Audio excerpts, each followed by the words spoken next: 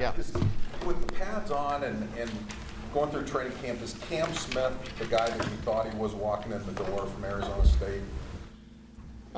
Actually, he's a little bit different than what I thought. I thought he was more of a, take the top off the coverage kind of guy, speed, but he's got strong hands. He physically, as you have seen his physique, he's very strong, and he's got a mature presence about himself.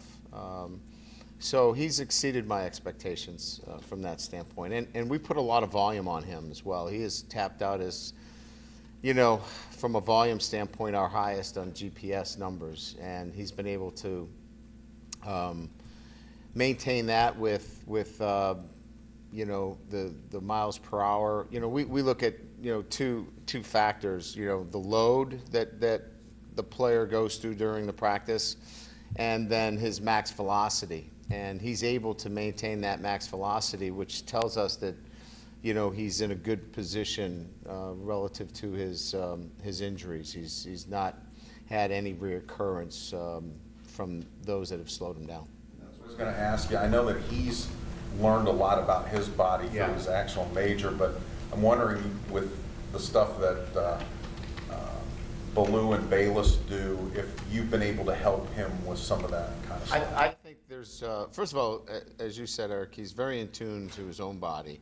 And come on in, Coach. He is scattered right now. That's one of our new analysts. Wow. He's on fire right now. He's so in tune with his own body, and he's in the training room. He's asking questions. Obviously, he's doing this very intentionally in terms of coming here. So he wants to be ahead of everything, and he's done a great job of working with our strength staff, nutritionists, and certainly Rob Hunt to put himself in the best position he can be. The other day you were mentioning that a lot of the receivers it's still pretty fluid. Yeah. Is he somebody who's kind of more solidifying a spot there for you? I would say that he's been, outside of Equanimous, he's been the second most consistent wide receiver. So he would be number 2 on the list. If EQ, as I think I said earlier, has got a ticket on the train, he's getting close to punching his. He's been very consistent. We're looking for that now. We're looking for the consistency. Come on, Plants. These guys are... They're funny. He's been consistent, and that's really what has started to separate him from the other receivers. Consistency that he just keeps these. Every day you know what you're going to get. You're getting the same guy from him every single day. Where the other guys, part of it's not their fault. We've been moving them around trying to find where their best fit is. So it's not that they're necessarily less consistent as much as they're trying to gain consistency at a particular position. Coach, what has the last couple of days been like for you and the team inside the new locker room, showing them that, and then full practice and pads in the newly renovated stadium? What's that been like? I think it's gone from exciting to distracting, and not in a bad way, but in a way that requires our team to focus, lock in. You start to run your offense down to that scoreboard and that big screen. It is imposing in a sense that it can distract you if you're not really locked in. It really forces you to focus and lock in. And that's a different dynamic in that stadium. So I thought it was great to be in there today, give them a chance to scrimmage with, those things that can tend to distract players at times. And it's going to be a great atmosphere for our guys, that they're really going to enjoy it. But it's going to require them that once it's, kind of seeps in and they take in the atmosphere, that it's going to require them to really have a laser focus. Brian, you talked about Jay Hayes the other day. I asked about him. I mean, just what do you anticipate from him this year now in his first full-time role? Physicality is the first thing that, if I was to use one word, He's been extremely physical at the point of attack, and assignment correct. He doesn't come in and make errors. He does his job. He's a great story. He's one that, when you look at it, he's had to wait for his opportunity. He's had some ups and downs along the way, and he's had to be gritty. Came in heralded, as a recruit, and some things didn't go his way, and he's had to fight through it. So he's a great testament to some of our younger players about hanging in there, and he's in a great place right now. Mentally, physically, he's in great shape. He's worked hard in the weight room to eliminate some, some of the things that held him back a little bit physically. But physicality, assignment, correct, and he comes with a great attitude every day. Personality-wise, what's he bring to the equation? Well, first of all, if you had Rob Hunt, he'd just soon put a bed in the training room and it's not that he's nicked up. He just loves being around the guys. He's a jokester, big personality, big smile. He's a half-full guy, not a half-empty guy. And we're just feeding off his personality right now. I love it. It's good to have around. There's been so much, focus on the Quentin Nelson, Michael Glitchy tandem on the left side. You have a couple of other seniors that you have mentioned. Quite often you've put Sam Mustipher in that, top group there. But what about also with Alex Bars and just the move he's made to guard and his overall progress with Sam in unison with the other two? Alex Bars arguably has as good a camp as anybody that we've had. I think, Trevor Rulin's had a really good camp, and I think if you ask Harry, how Rulin's graded out really well, which was important for us to have backup center. But Alex Bars, in terms of transforming his body in the offseason, losing 10, 12 pounds and gaining explosiveness, has really put himself in a position to be an elite player. He moves well, he's smart, has multi-position ability, can play tackle, guard, or center. Smart, tough, athletic, really good football player. As he continued the progress where you've pretty much put them in the same category as Nelson. Yeah, well, again, Sam not only has the experience but has the knowledge to, put a lot of the protection checks and things that, centers are required to do, especially with a younger quarterback. Sam has taken a lot of that responsibility on his shoulders.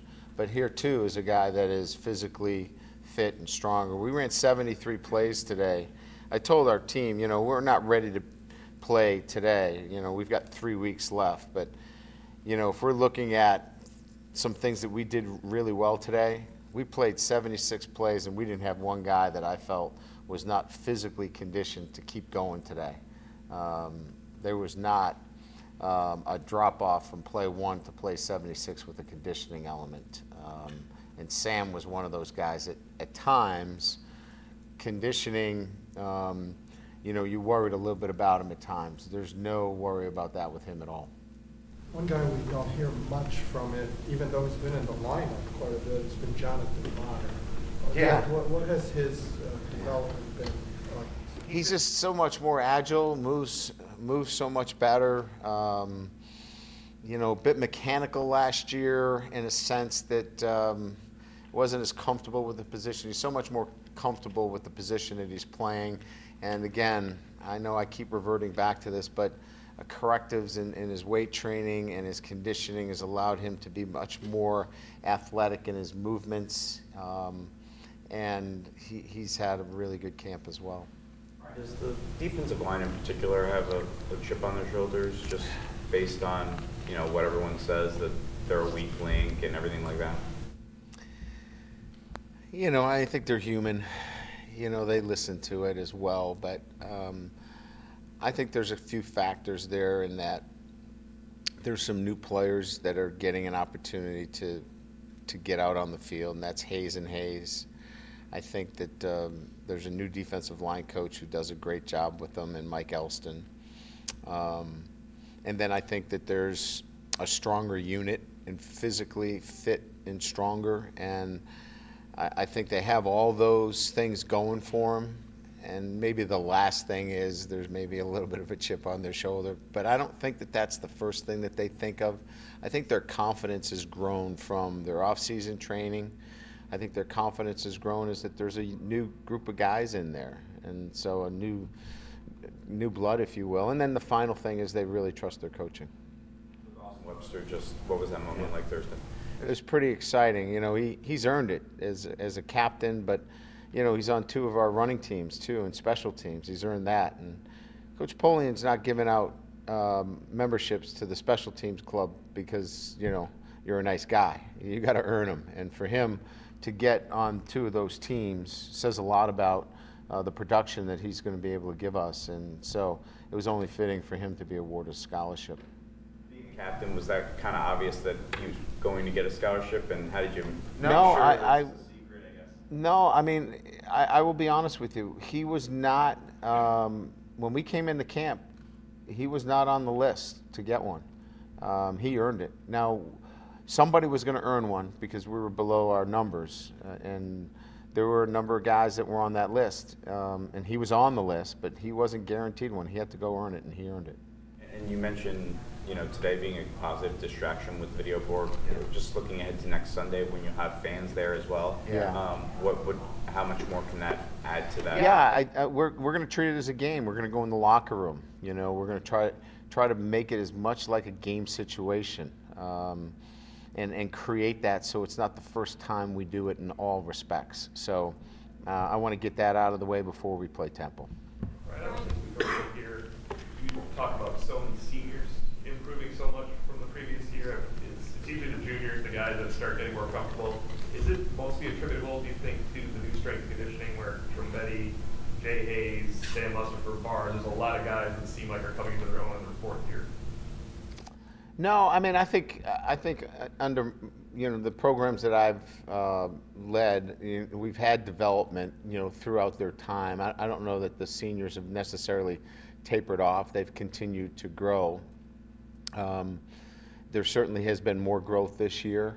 And I think that there's fuel for that as well, based upon, you know, what happened last year. So certainly both of those things coming together, the fuel for that desire to want to eradicate last year, and certainly the strength and conditioning and those guys really being in a very positive environment, you know, creating the, you know, part of my job is to create the atmosphere for them to grow as well.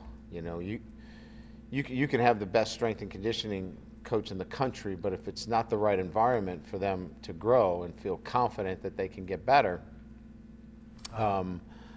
once they step outside that weight room, then you know, you may not have the kind of net results that you want. So it's all of those factors coming together.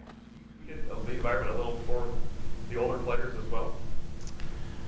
I mean, kind of tailored to them, where this is, you know, it's their last go around, and you use intent or not last year as part of the motivation. No, I think the whole culture was shifted, that I had to get it back on the right axis. So it encompassed everybody that was in the program, not just the seniors. Ryan, I don't know if you saw last week there was an interview with the UCLA quarterback. He was talking about balancing football and school. I did see some, I didn't see the whole. I saw something in the newspaper about that. There's a lot of context to it, but he's talking about football and school not necessarily going together. But my point here is I was wondering how you have noticed some of your players, especially guys like Sam and Drew, who have very challenging majors, and how they kind of handle, you know, doing well in school and football. Well, it's hard. There's no question about it. But they know it's hard when they come here, and we make no mistake about it when we recruit players to Notre Dame that it's hard, but the rewards are great. So if you know that the rewards are great, then coming to Notre Dame is well worth that investment in football and academics. So we're pretty transparent about who we are when you come to Notre Dame. So it's implicit that they know it's going to be a difficult challenge when they come here.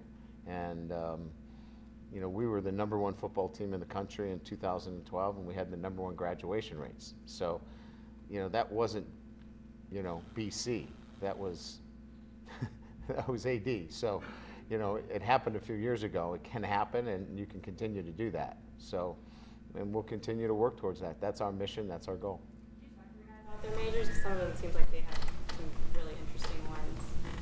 Yeah, I mean, I think part of our conversations, you know, when we're with our guys is that, you know, we're inquisitive about, you know, what they're doing outside, you know, whether it's in the quarterback meeting room or any of the meeting rooms. We're inquisitive about what their interests are.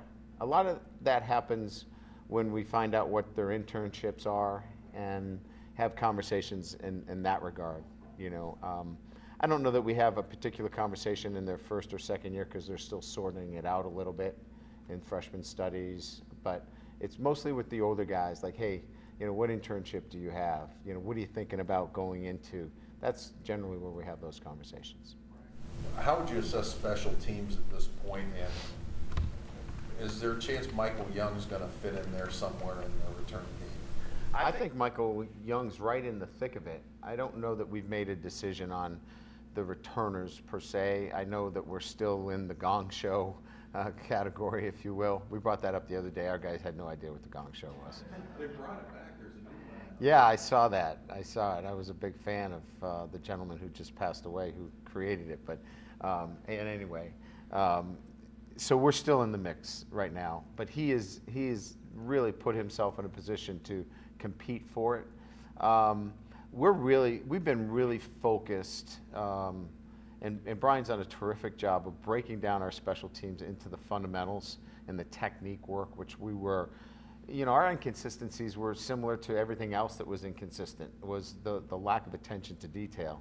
And our detail has been one that we spend most of our time with right now. So to ask me about like the whole units, we went live today a little bit, got some really good action today in the scrimmage. And it's coming together nicely, but to say who those guys are right now, it's a little bit early. Right. Just in terms of Mike Elko's defense, from a small picture perspective, just guys knowing where they need to be and not turning guys loose, how would you evaluate where you are for a week and a half? Well, I think we're really in a good position. We had a situation yesterday in 2 minutes where we cut our best receiver loose because we put in a new coverage that's really installed in a short field, and so we had a safety that, you know, was lurking like he was in a short field, but we were actually in a big field, and we should have been doubling him. So we're still going through the installation phase on a number of things. But in terms of the understanding of the defense, in terms of understanding how this defense will function, we're in a really good position. You can see it every day. We got to get you down at the line of scrimmage. We got to tackle really well. If we tackle well, we're going to disrupt the football much better than we have in the past. But it's going to come down to the fundamentals of football, defensive football. We're going to have to tackle really well. But I think that, in answer to your question, our guys really are tuned into the specifics of how to run this defense. Mental is good, physical needs work. That's a big way to. Well, I would say that, you know, anytime we install something, we're not going to get it the first day. It's going to take a little bit. And yesterday was a little bit of that, where we had some red zone, and then we tried to transition into 2 minute, and our guys played the coverages like we were in the red zone. We were actually on the 35-yard line. So and that's kind of normal in a sense that you got to see that and feel it. But big picture, really like the way we play the fundamentals of the defense, and we'll only get better. Talking to some players last week about maybe the players taking some ownership of leadership off the shoulders of the coaching staff. They felt like that may happen at some point, not really sure when, that this may be a time for you and staff to almost over-communicate everything, make sure it's really nailed down. Do you see a time when the players